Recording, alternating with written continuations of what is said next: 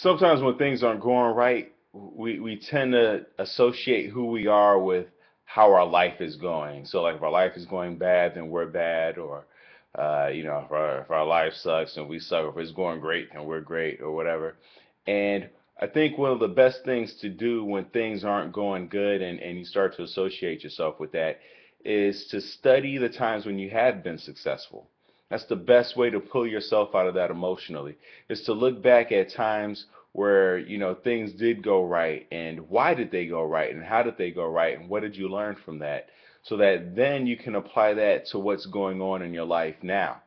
When I played college football, every year our coach would test us before the season to make sure we came in shape, and we had to run this test called 10. It was called the 300s. We had to run 10 of them in a certain time.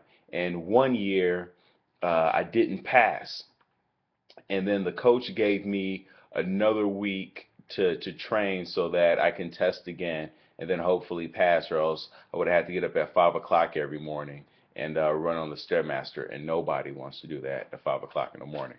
So the way I had been training is that I just been running sprints and then running laps around the track, and then I realized that my legs got heavy but my wind was good. So my cardio was good, but my legs felt like lead by the time I got to the 10th 300.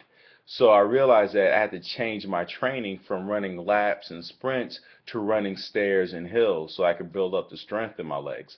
Now, I wouldn't have known to make that adjustment had I already not had a plan in place and not studied what I did before and wasn't aware of what was wrong um, with why I didn't pass the 10 300s.